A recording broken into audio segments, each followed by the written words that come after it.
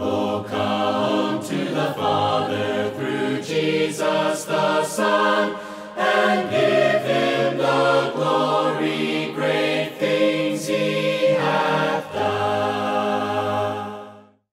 Well, good Thursday morning. Here we go. We're studying another parable today. I hope that these have been a blessing to you. I came across in Matthew chapter 13, that's the one we're studying all week, but in verse 34, and he had just told about the parable of the yeast, verse 33, and it's how yeast permeates the bread, and the kingdom of God will permeate the whole world. These parables were so important to Jesus. Therefore, they must be important to us. Don't you agree with that? Verse 34, Jesus always used stories and illustrations like these when speaking to the crowds. In fact, he never spoke to them without using such parables. And then he lists, this fulfilled what God spoke through the prophet. And I will speak to you in parables. I will explain things hidden since the creation of the world. So even the prophets had predicted that he would speak, the Messiah would speak in parables. And so that's how Jesus taught, at least toward the end of his ministry years. It was all parables. So they must be important to him. I want us to look at the parable of the wheat and the weeds.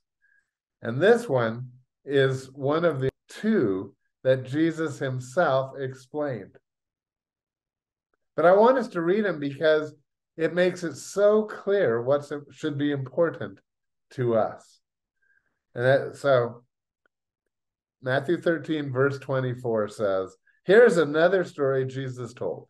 The kingdom of heaven is like a farmer who planted good seed in his field. But at that night, as the workers slept, his enemy came and planted weeds among the wheat, and then it slipped away. When the crop began to grow and produce grain, the weeds also grew, of course. The farmer's workers went to him and said, well, sir, the field where you planted the good seed is full of weeds. Where did they come from? And he says, an enemy has done this. Should we pull out the weeds? No, you'll uproot the wheat if you do. So let both grow together until the harvest time. And then I will tell the harvesters to sort out the weeds, tie them into bundles, and burn them, and to put the wheat into the barn. There's so much symbolism there. We could spend time, I know we would figure it out, because our eyes are enlightened by the Holy Spirit indwelling us. But this was so important, and he told of the people, but remember, those who are not followers either don't understand these, or they don't seem to care about them, do they? Jesus explained this to his disciples, but I think it's significant also. This verse 36 leads into his explanation. And I find this so interesting. He didn't say the parable and then give the explanation. It was some time later, and he says, verse 36, then, leaving the crowds outside, Jesus went into the house. So he left the crowds because they wouldn't accept it anyway. And he goes into the house and he tells his disciples this. And the disciples say, please explain to us the story of the weeds in the field. They didn't get it, did they? They needed Jesus to explain it. And I understand that, because this whole concept of the kingdom of heaven spreading and growing like a plant, it was all new to them. And they didn't totally understand. Well, let's see what Jesus said in answer to that, to their question. Jesus replied, verse 37, the Son of Man is the farmer who plants the good seed. That's himself. So he admits that he is the farmer in this illustration that plants the seed. The seed is the good news, the gospel. That's what he was doing. That's what his life was all about. That's why he came to earth in the form of a man, to plant the seed of the gospel so that, and we saw another part, so that it can spread throughout the whole wide world. So that's his plan. However, and he tells us that the field is the world. The field is the world. So he's using a small field to represent all the possible places that the gospel could go. And the good seed represents the people of the kingdom. So we are this, in this illustration, we are the seeds, and he has put us, you and me, out into the world to grow more disciples.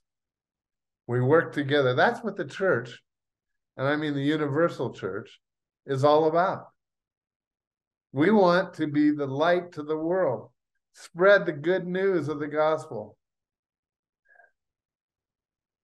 We are, according to this verse, represent the people of the world. The weeds are the people who belong to the evil one.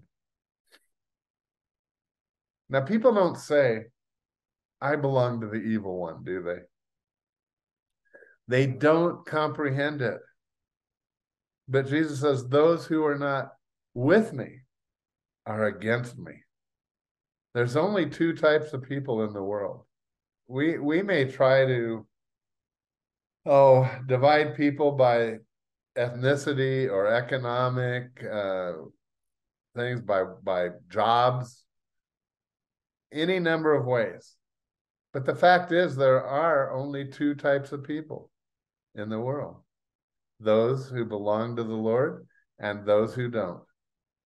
And those who don't are choosing not to follow Jesus. That's the real divider. None of those other things, because we know from Revelation that there'll be people from every single race and ethnicity and levels of society in heaven. There'll be no exclusions by any of those things. It's whether or not the person has found Jesus as their Lord. And we are the seed that, according to this parable, we've been put into the field, which is the world, the whole wide world. So they belong to the evil one, and he goes on, the enemy who planted the weeds among the wheat, just to be clear, is the devil. The devil, Satan, will do anything he can to squash the spreading of the news that Jesus has risen from the dead and wants to be your Savior. The harvest is the end of the world, and the harvesters are the angels. Wow. Wow. Just as the weeds are sorted out and burned in the fire, so it will be at the end of the world. And the Son of Man will send his angels, and they will remove from his kingdom everything that causes sin and all who do evil. That day is coming when there will be no more sin. Revelation 21, no more sin, no more pain. Life in the kingdom of God, heaven, will be absolutely perfect. But it's reserved for those, and the angels evidently will be involved with sorting out the people. Those who follow Jesus, those who have chosen not to, and they don't want to. And this is the time of opportunity. So you and I, we've got to be good seeds, according to this parable of the wheat and the weeds.